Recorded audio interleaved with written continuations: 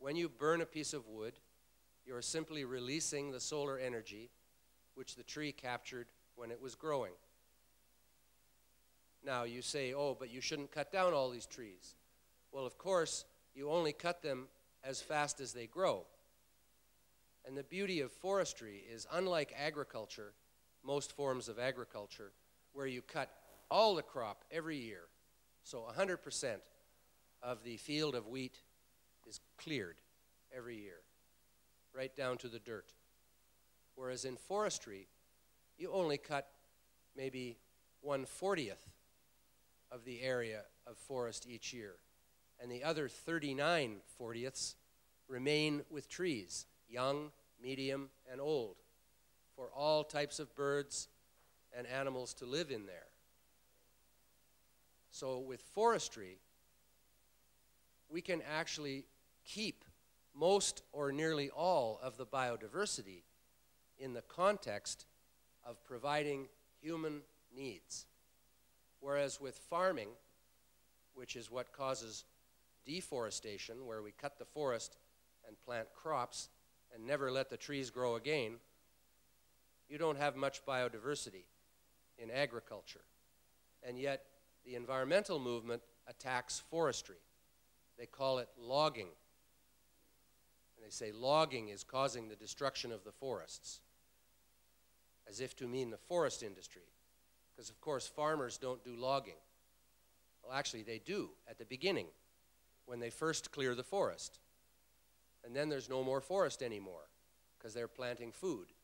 Of course we have to eat. But if you look around the world, you will see that the countries which use the most wood for building and paper, etc., are also the countries that have the most stable and growing forest areas. And that includes all of Western Europe and much of Eastern Europe. It includes North America. But if you go to the tropical developing countries, where people do not use wood to build their houses, the forests are disappearing, because wood is not important. So why would you grow trees if you don't want wood?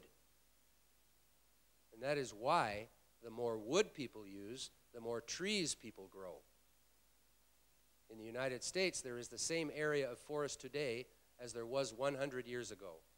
The population has tripled, and the US and Canada use more wood per capita than any other people in the world.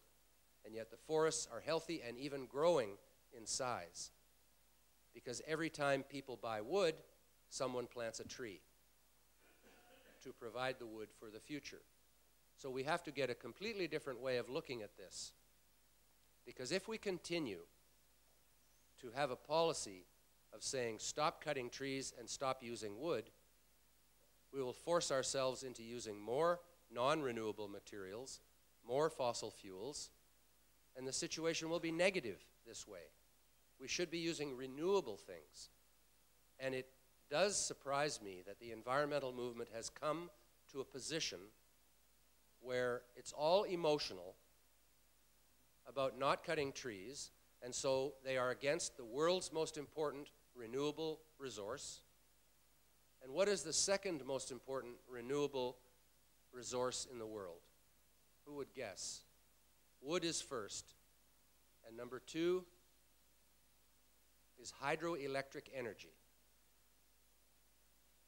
20% of all the renewable energy in the world is from hydroelectric, from blocking a river and making electricity from the water flowing through. This is a renewable resource, but the environmental movement is opposed to hydroelectric dams. They were opposed to China building the Three Gorges Dam and tried to stop it. Thankfully, China went ahead. The Three Gorges Dam is equivalent to 50 coal-fired power plants. That's what they would have built if they hadn't built the Three Gorges Dam. The Three Gorges Dam also prevents the death of thousands, sometimes tens of thousands of people when bad floods come down the Yangtze River. Now that's not happening anymore. And that dam also allows them to irrigate nearly twice as much farmland to grow food for the hundreds of millions of people they have. So it served an environmental purpose, it served a social purpose, it served an economic purpose, and in all around it was a good thing to do. But the environmental movement today is opposed to the two most important renewable resources on Earth. This doesn't make any sense to a sensible environmentalist, because environmentalism at least should be something about renewable. Instead, the main renewable resources that are supported by the environmental movement are small, expensive, and don't work most of the time. I refer to wind and solar energy. This doesn't make any sense. We should be using the renewable resources we have that make sense to use. And wood and hydroelectric energy are the two most important. Yeah, you say in the book that the environmentalist movement right now support only 0.8% of the current global energy production, because it oppose hydroelectric and also nuclear. Let's go about to talk about nuclear power. You change your mind about nuclear power also because I think that Greenpeace, the name peace in the name Greenpeace means that it started as a movement for peace.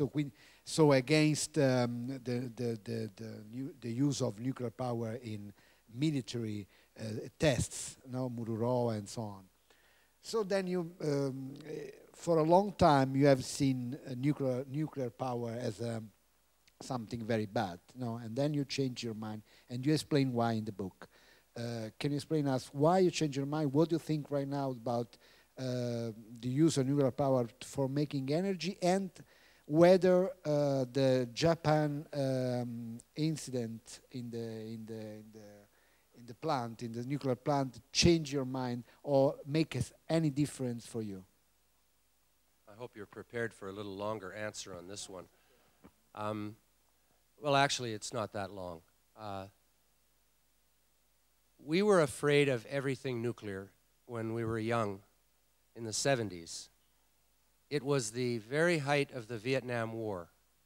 It was the height of the Cold War between the Soviet Union and the United States, and the threat of all-out nuclear war was something we thought about every day.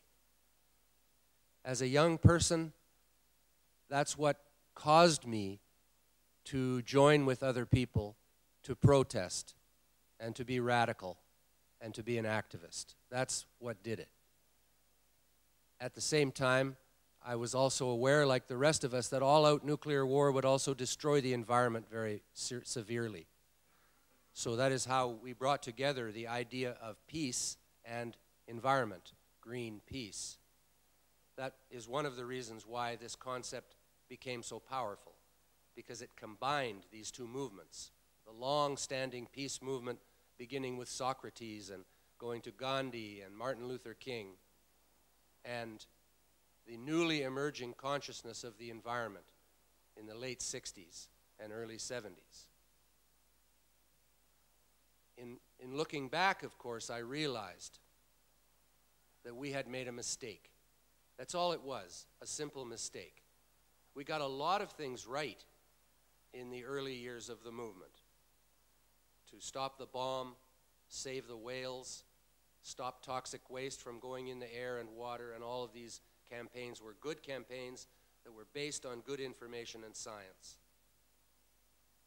But we made the mistake of including nuclear energy with nuclear weapons, as if everything nuclear was evil. Anything with radiation, we wanted to eliminate from the Earth. Now, what about nuclear medicine? Nuclear medicine is using radioactive materials to treat, to diagnose millions of people and save a lot of lives every year. It's an important part of medicine. Why don't we ban nuclear medicine?